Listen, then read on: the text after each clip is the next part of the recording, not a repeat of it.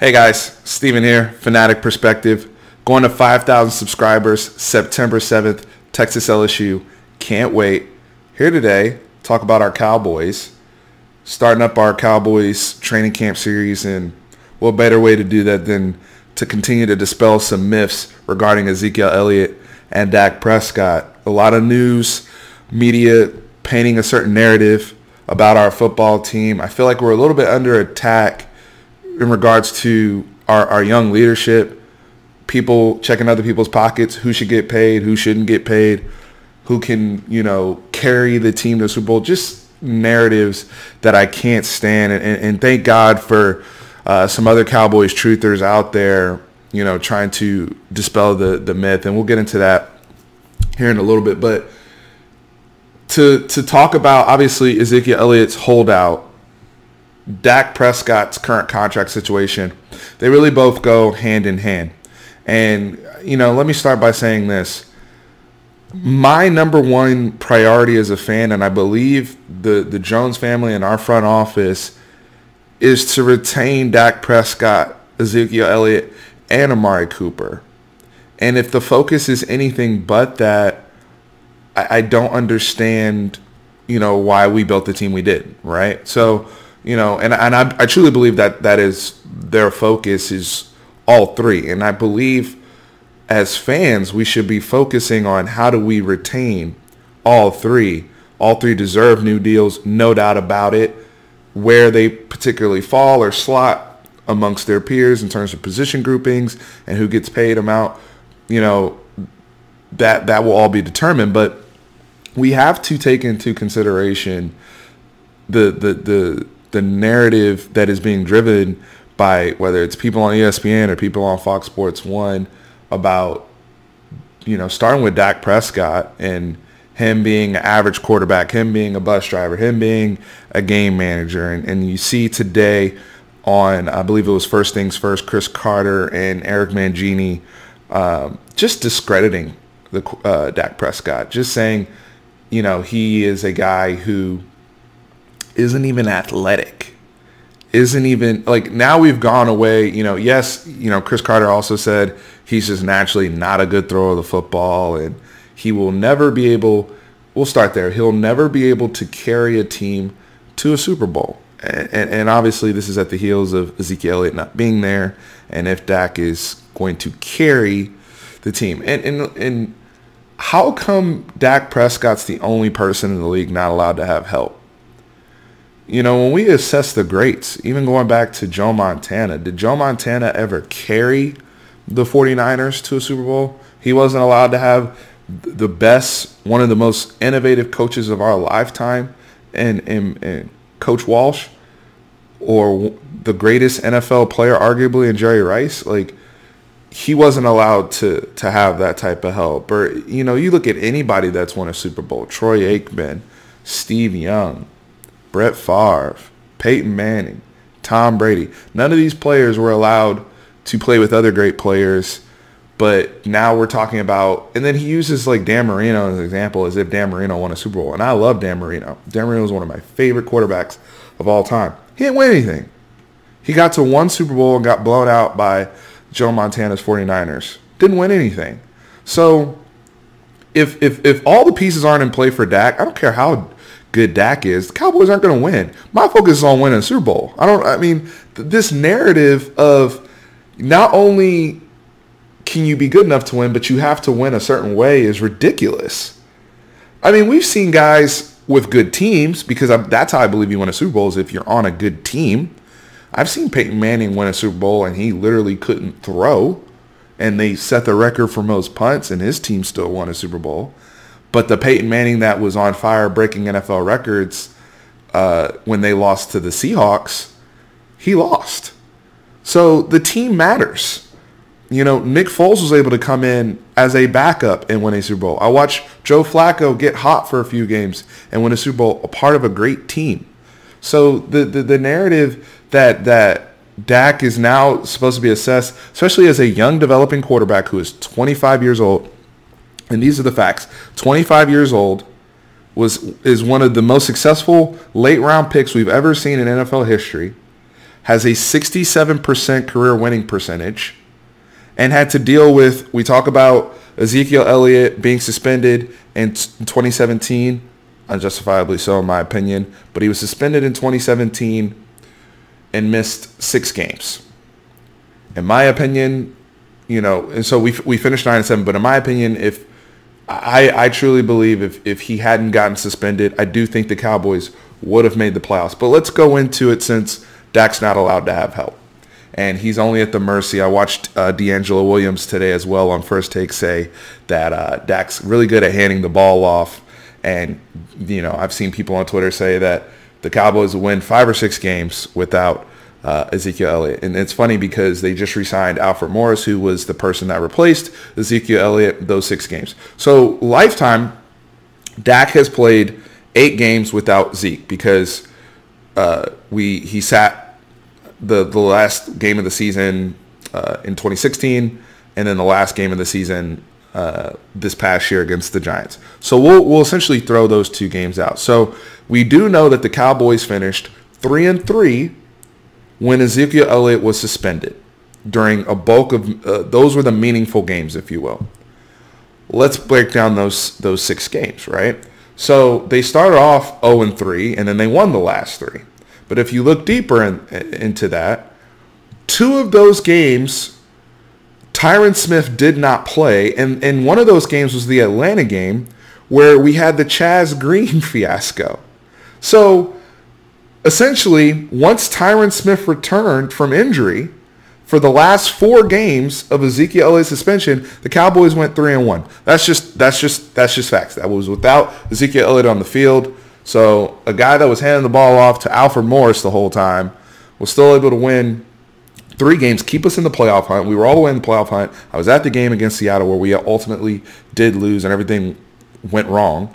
But leading up to that point, where we still finished the season 9-7, by the way, leading up to that point, Dak Prescott essentially went 3-1 once he had an actual NFL caliber left tackle in there, after the Chaz Green fiasco. So this narrative that he's just nothing and we're at least a 500 team without Zeke, and that doesn't account for Amari Cooper, who was not on the team yet, Randall Cobb, who was not on the team yet, and some of the weapons we're getting back, whether it's a Michael Gallup, who also wasn't on the team then. All these guys.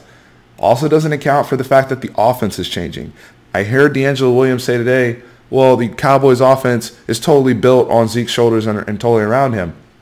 And that's why he does have leverage to the degree that he does to command a holdout, even though he does have 2 years remaining on his contract because of the workload that he's had.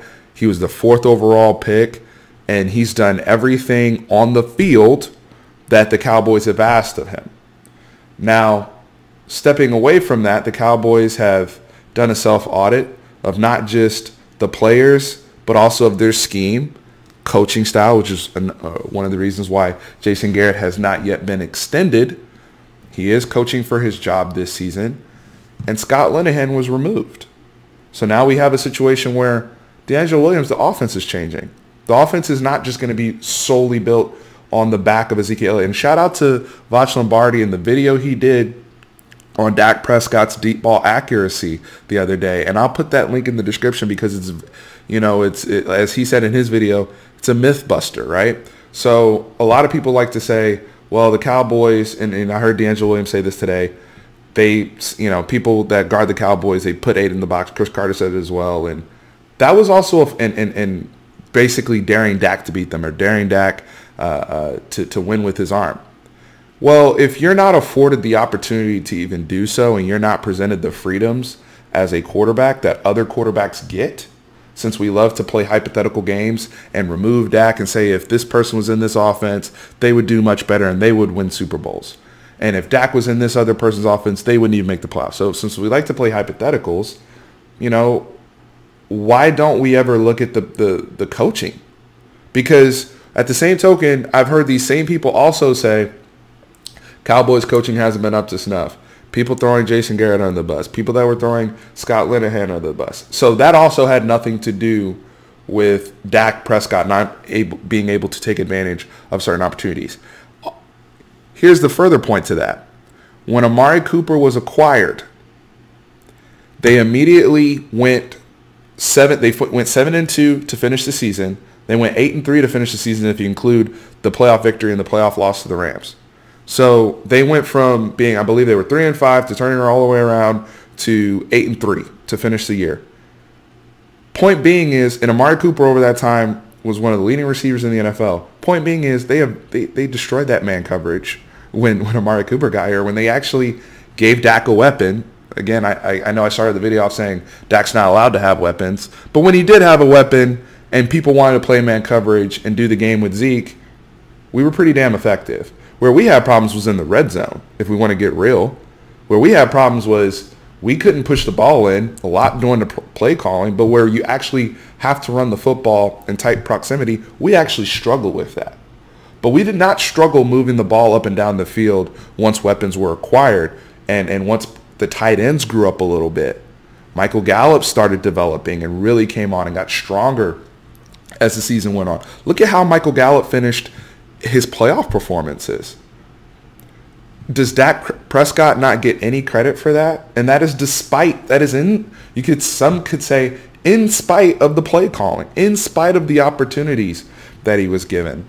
So, again, shout out to Vach for dispelling the deep ball accuracy, as he noted in his video of the throws. If you count in all incompletions, I believe it was 45%, and he compared it to basically an NBA three-point shooting, which is very valid. And if you look at, again, comparing Dak to his peers and comparing Dak to the elite quarterbacks, he is right in line, pushing the ball downfield when he's given those opportunities.